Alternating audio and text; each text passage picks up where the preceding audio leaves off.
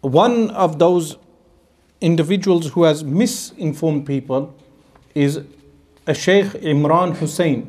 Many people are aware of a Sheikh Imran Hosein, who has lectures on eschatology and on the end of times, but there is a lot of misinformation in his lectures, especially from the aspect of the ahadith of the Messenger of Allah sallallahu alaihi wasallam. Now, because his methodology is flawed, he ends up making blunders and mistakes which are critical mistakes. We will analyze one video of his, which is this particular clip. We turn now to this exciting part of the subject. The first page of history. And it's such a pity that we don't have our Orthodox Christian brothers here with us, because it will do them well to hear what the Qur'an has to say about the first page of history. That Allah subhanahu wa ta'ala created the human being from clay, from dust, from mud. He said so. And then, having done that, وَنَفَخْتُ فِيهِ مِنْ رُوحِي وَنَفَخْتُ فِيهِ مِنْ رُوحِي وَنَفَخْتُ فِيهِ مِنْ رُوحِي. That's what it says. That's what it says. And I, this is first person now, I, first person singular, وَنَفَخْتُ, first person singular. Otherwise Allah says we did this, we did that, but here he says I did it. So watch out when he says I did it. وَنَفَخْتُ, and I breathed it into him from my ruh. Oh, I breathed it into him of my ruh. My ruh is divine, and I am breathing something divine into him.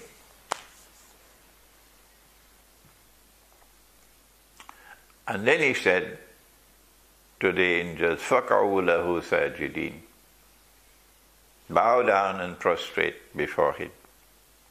So we ask the question, when the angels were asked to bow down and make sajda, prostrate before him, are they prostrating before the clay, the mud? Or are they asked to prostrate before that which is divine and breathe it into him? Huh? I mean, you have to have a PhD in ignorance. That's what he had, Iblis. To come to the conclusion that Allah is asking me to make prostration before the clay. So they all made sajda except Iblis. Then Allah asked Iblis, Iblis, when I ordered you to make sajda, to prostrate, why didn't you do it? And then he answered, and this is the answer we want to remember in the politics of Akhir Zaman, in the civilizational struggles of Akhir Zaman. We must proclaim this truth. He said, oh, but I am superior to him. I am born superior to him. I have a birthright of superiority to him because you created me from fire and you created him from clay. Oh no, Iblis, how can you be so stupid? It is not the clay that you are asked to bow and prostrate to. Iblis, every human being, by virtue of being a human being, whether he is from Africa and he is black, or he is from Europe and he is white, or he is from China and he is yellow, or he's come from the Arab world and he's light brown, or he's come from India and he's darker brown, and it is a human being. He's a human being. And all human beings, every single human being has this in him and her, that Allah has breathed of His ruh. So you missed the boat, Iblis, with your arrogant claim to superiority. So, in this particular clip, did you pick up on the mistake? The mistake was that he claims that Allah subhanahu wa ta'ala placed His divine soul into human beings. This is a mistake. What did he base this on? That the Qur'an says, وَنَفَخْتُ فِيهِ مِن رُوحِي, I blew into him of my soul. What is the meaning of this verse of the Qur'an? Allah subhanahu wa ta'ala is saying, وَنَفَخْتُ فِيهِ مِن رُوحِي, as opposed to وَنَفَخْنَا, like وَنَفَخْنَا فِيهَا مِن رُوحِنَا. Regarding Sayyiduna Maryam alayhi salam, Allah subhanahu wa ta'ala says, we blew into her of our soul. But with regard to Adam alayhi salam, Allah subhanahu wa ta'ala says, وَنَفَخْتُ فِيهِ مِن رُوحِي, I blew into him of my soul. What is the difference between the two? The correct interpretation of the verse that was mentioned is that whenever the term nafakhtu in the singular first person's form is spoken, it means Allah subhanahu wa ta'ala created that thing without the creation of any asbab, means. When the plural is used, it means Allah subhanahu wa ta'ala created asbab and also created that thing. So when Allah subhanahu wa ta'ala says وَنَفَخْنَا فِيهَا مِن رُوحِنَا, it means Allah subhanahu wa ta'ala sent Sayyiduna Jibreel alayhi salam, who then carried the soul of Sayyiduna Isa alayhi salam and placed the soul of Sayyiduna Isa alayhi salam in the womb of Sayyidatuna Maryam alayhi salam. These are asbab, means. But when the soul of Sayyiduna Adam alayhi salam was created, it was created directly without any asbab. This is the correct interpretation of the verse. And this is how scholars comment upon this verse. What Sheikh Imran Hosein has gone and done, he has said that the soul was the divine soul of Allah subhanahu wa ta'ala. But the meaning of mir ruhina or mir ruhi does not mean Allah subhanahu wa ta'ala has a soul. It means Allah subhanahu wa ta'ala created a soul which He placed into Sayyiduna Adam alayhi salam. As for ruhi, my soul, or our soul, it means like when we say Baytullah, the house of Allah. It doesn't mean Allah subhanahu wa ta'ala lives in a house. It means it is the house created by Allah subhanahu wa ta'ala for human beings to direct their worship. So this is a major mistake which he has made, believing that divine soul was placed into Sayyiduna Adam alayhi salam. Also, another point of clarification, the wording when some people say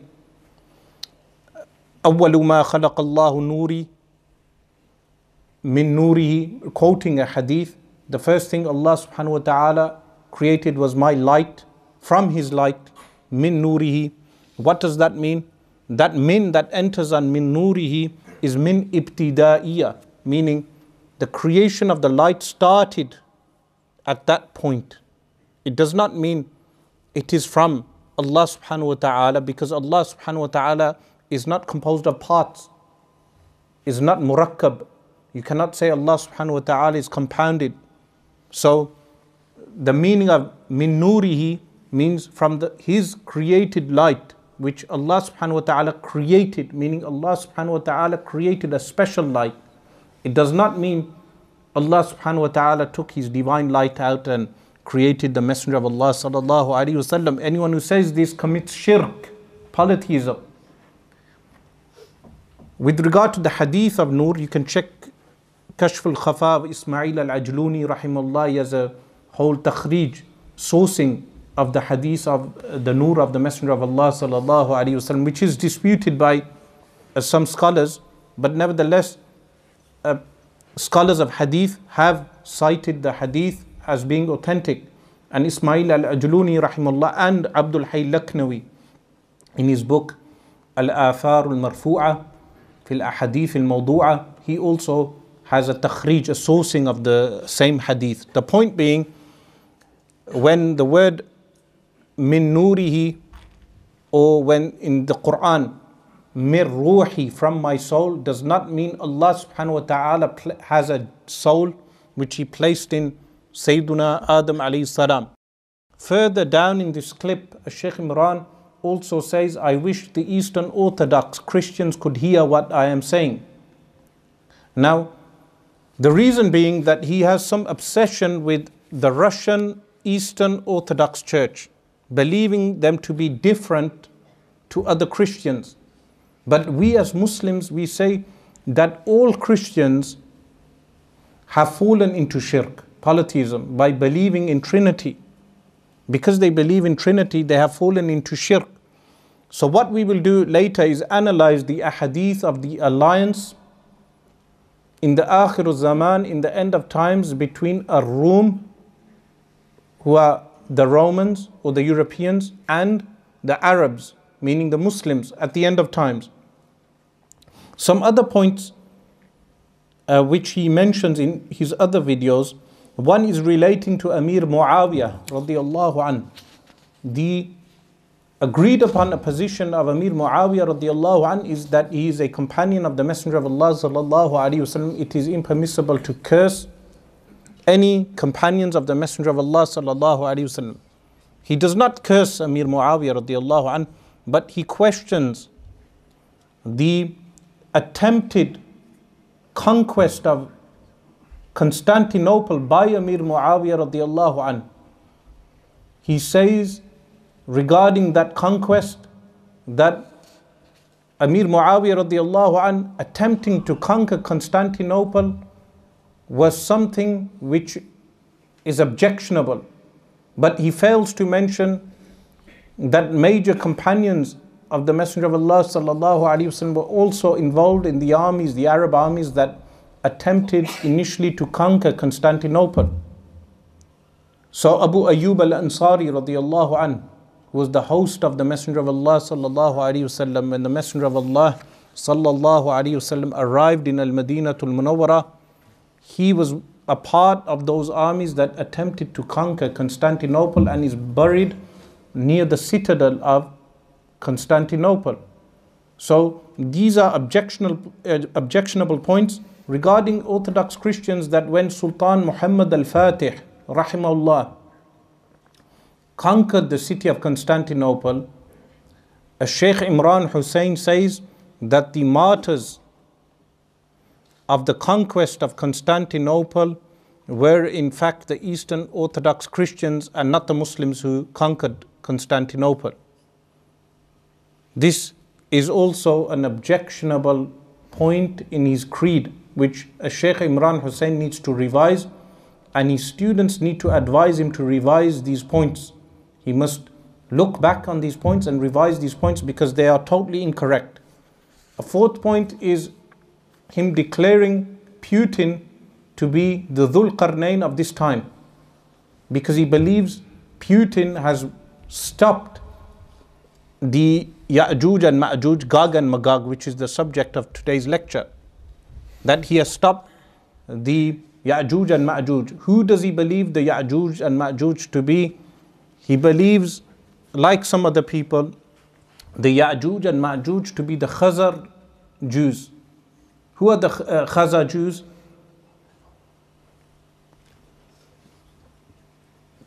People like Arthur Koestler who's author of this book, The 13th Tribe. This book, The 13th Tribe. They discuss the Khazar Empire, which was a Turkic, meaning a Turkic race that were called the Khazar, ruled north of the Caspian Sea. They had an empire which was a buffer zone between the Eastern Orthodox Church and the Muslims in the south. They accepted Judaism in the 9th century. The history of that is detailed in this book, The 13th Tribe. When their empire collapsed, these Khazar Jews, as Arthur Koestler postulates, migrated to Eastern Europe and then Western Europe, and then became the ruling families within the Western, the ruling banking families in the Western world. So you have the Rockefeller Foundation, you have the Rothschilds, all these families that supposedly rule and govern the world through the banks. So Sheikh Imran Hosein ascribes to this theory that these Khazar Jews, remember, believing that the modern Israelis are Khazar Jews, the Israelis would say this is anti-Semitism, anti-Semitic. Of course, they call anything anti-Israel anti-Semitic. But nevertheless, the book makes an interesting read.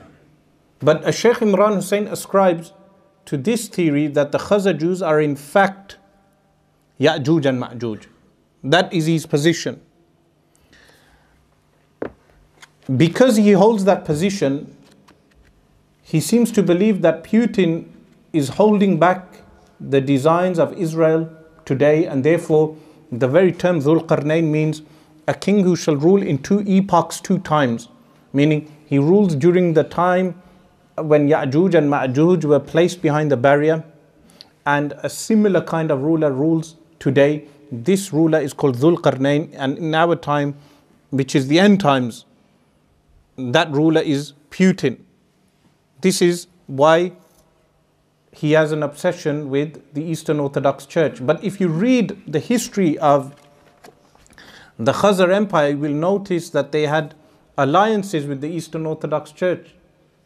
They helped in keeping the Arabs at bay, away from the Eastern Orthodox Church. And the conquest that the Arabs attempted, remember, you have Charlemagne in France who defeated the Arabs, the Muslims, when they entered Spain and they attempted to enter France. Charlemagne was the one who resisted the conquests of the Muslims at that time. That was in the Western region.